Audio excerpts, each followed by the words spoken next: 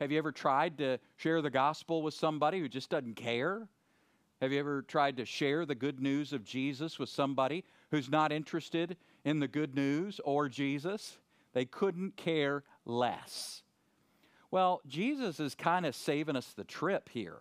We get all tied up in knots. We get all worried about being convincing enough. We worry about being effective. People give us 5 steps and 3 ways to be a better witness.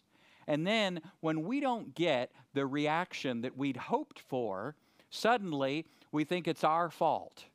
We could have done better if I had just said it differently. I wish I were more like an attorney, like a lawyer. I wish I could convince. Maybe I need to read the Habits of Highly Effective People. Maybe I need to read 5 books on communication.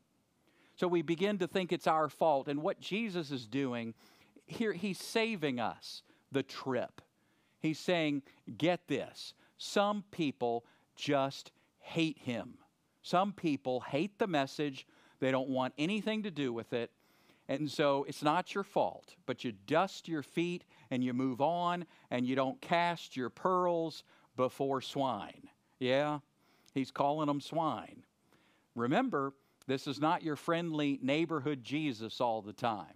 Sometimes he doesn't mince words. It's the Lord with a sword.